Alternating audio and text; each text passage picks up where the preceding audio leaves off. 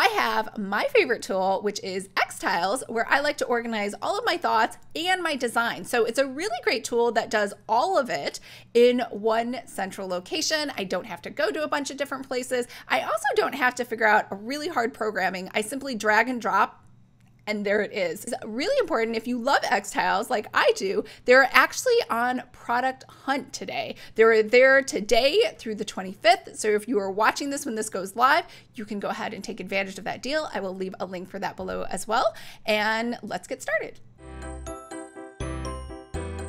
Hi everyone, I'm Lisa from Pretty Fabulous, and I help online businesses create beautiful digital downloads using Adobe InDesign. So if this sounds like you or something you might be interested in, make sure to hit the subscribe button below. I post new videos every Tuesday. Now, if you love xTiles, which I do, or you're just looking for a tool, I think it is far better than Trello, way superior than any of the other apps like Evernote to put all your ideas together. I do have another video, and it also has its own template as well. I'll leave a link to that too. All right, so you're going to go into xtiles.app, and I did leave a link below. And remember, they do have, you can see the deal is going on Product Hunt. But once you're in xTiles, what you're going to do is you're going to go over here to your personal space. If you go over here to share, these are documents that someone else has shared with you, and I will share today's document with you. And then over here we have recent, and then over here you can create your own workspaces. And as you can see, I have sticker illustration ideas over here. So I really like cat stickers. So let's go ahead and just open up my cat stickers. Now, what I love about xTiles is it will do things that other apps will not. One, it will save WEP BP files, which are like, what is that, right? So when I download a I can't even say a WebP file, it will upload it.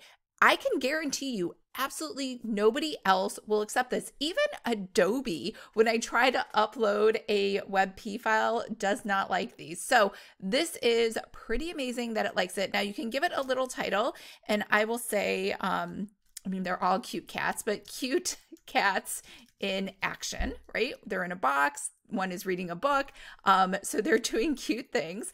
Another thing is you can just upload your JPEGs that you want over here too. So the nice thing as well is you'll see that the images will expand or contract to whatever size you want. So if I wanted to see more of this, I could just make this box bigger. If I wanted to see less of this, I can make that box smaller. So you get to control what you see and don't see on here. Here is some Halloween kittens that I really liked, and I thought these were cute. So let's give these more cats in action.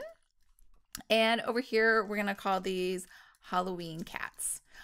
Now, if I want to pull something from a site, because maybe I'm going to make some cat stickers, but I want to make sure that my cat stickers have the right licensing on them to allow me to make stickers, I could go over here and first of all, I could check the licensing, but let's say I checked it, everything is okay.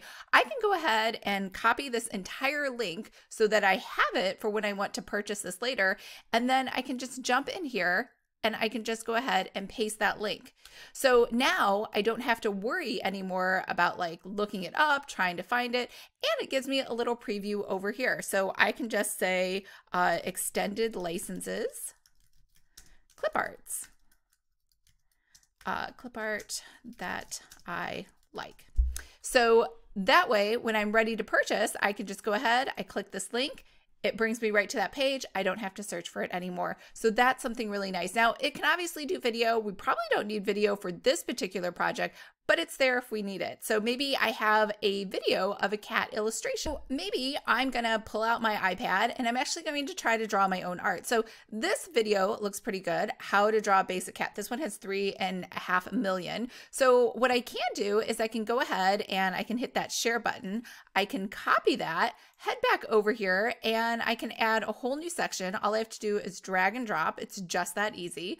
And I don't even have to choose any of these. I can just click inside of here, paste that, and it's done. Same thing with, what was it else? There was another video I liked over here, how to draw a cat step by step. And I can do the same thing. I can share this, I can copy it, and I can drop it here. Now, here's something else that's really cool about videos. So one, I don't have to go back out to YouTube to watch this. I muted this, but the sound will play just fine. There you go. So we could actually just watch this video from inside of xTiles. So I don't have to go out. I can do all my research right here in one spot. Same thing, this video, I can just hit play. And again, I've muted it, but I can just go ahead and watch whatever I want inside of here while also looking around at all of the other links and the other things that I've left for inspiration. And the nice part too, now it gets even better, I can take this over here, I can make a new tile over here, and I can say notes on drawing. So now while I am watching this on the left-hand side, I can actually take notes. Draw the eyes first.